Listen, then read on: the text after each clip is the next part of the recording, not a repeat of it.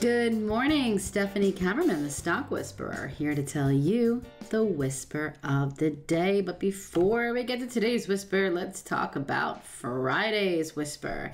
So if you had a chance to listen to Friday's whisper, really didn't like too much, but I loved oil. I still love oil. Oil is hot, it's heating up.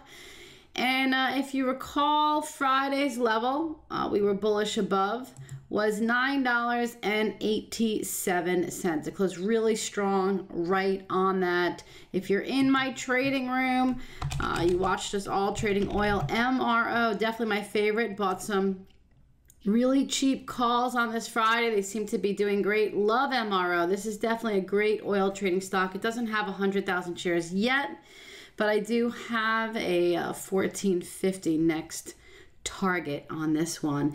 And one of the traders really stood out on Friday in the morning. She was hot. I love watching her trade on Friday. Her name is Donna, and I call her the Ocean Girl. Donna, fantastic trading on MRO and FCX. That was really great. Your entries, exits, you were scaling. You were like a rock star. So great trading, Donna. Keep it up. So what are we watching today? Well, despite oil. So I really like this 10 level on USO. If it can hold that, the next target up is about 1029 area. And also watching the futures. Let me just bring that down here.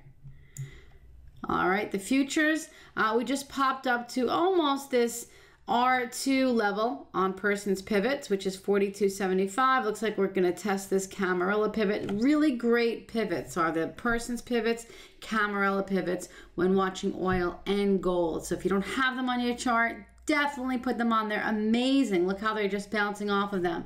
So really watching this 42.50 level as support. There was some pre-market volume that had support there. We popped through it, and definitely watch this 42.75. If we break up through that, there's a lot of room to go to the upside there.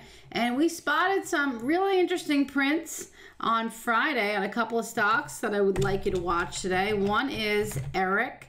We spotted a big, huge prints at $7.27. We closed above that. It looks like we're testing that area. Huge volume. Look at that. Almost 12 million. So keep your eye on that level. See if it can close above it or not. If it can close above it today, this would be a phenomenal swing. Also,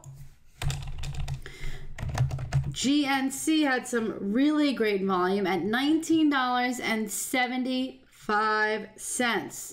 So keep your eye on that level. Also, the 20 level, very big. If it breaks above 20, there's a ton of room to go until it hits its head on about this 8 EMA right here, $20.99. So come watch me trade these stocks and so many more, along with my fantastic traders in the Java Pit Trading Room at www.thestockwhisperer.com. Come join us. It's only $9.95 for a 30-day trial membership. You got nothing to lose. Happy trading, everybody.